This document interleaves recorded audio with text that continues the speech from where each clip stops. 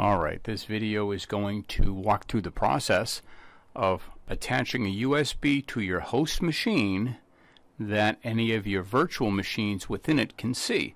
And we do this using the KVM, Linux KVM virtual machine environment. So to start with, I'm going to use, and by the way, I am using MOBA Xterms. They have a free version and a paid version. I think this is the paid version, but they're very similar. To open up my host machine, we'll just SSH into that. Now, I've already attached my USB to this host in my particular case. If I do sudo fdisk space L, you can do the same. The last one that shows up here is in fact my roughly 30 gig USB drive, and it is mounted to dev SDI1. So we're just going to, we would normally do a sudo mount to the folder that you have created that you want to mount it to. Now I've created a folder in our media directory called vm-shared.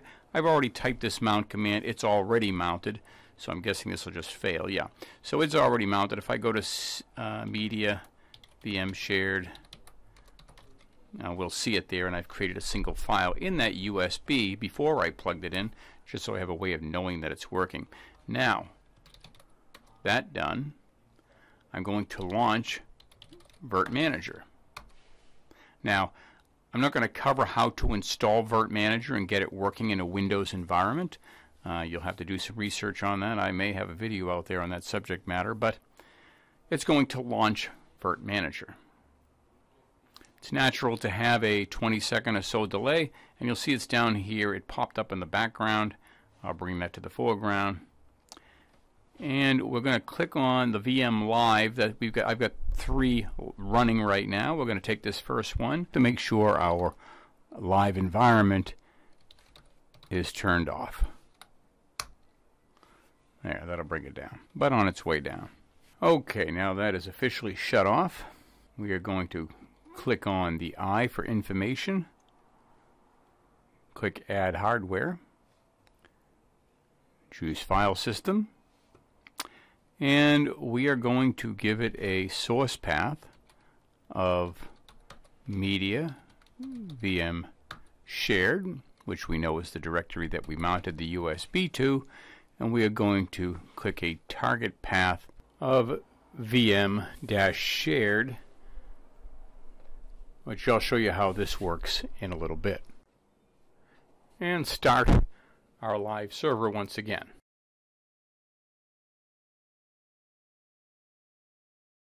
Okay, with that done, I'm going to open up the live server in our SSH software. It's a little easier to navigate. And we are going to mount that VM share folder that we had created using this command.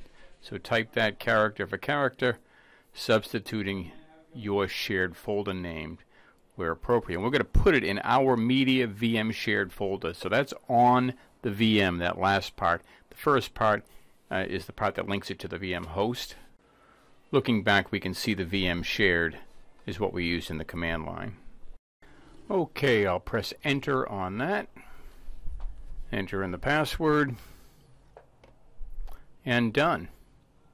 Now let's go ahead and take a look. You'll see that VM shared was created for us. And we'll go ahead and take a look at what's inside of there. We should see the toast file in VM shared that was on the original USB. And sure enough, there it is. So we know we've got a direct connection to our mounted USB. Now let us say you wanted to make that permanent. You would type in this command or use your own editor, edit the file, etc. rc.local. It'll look similar to this. I've got a couple of custom commands in there which you can ignore. You'll put in the same command that you put in earlier on, and at boot time this would take effect and mount that share for you. Now we're not going to do that, we're just backing out of that. That's just for your own information. And that's it.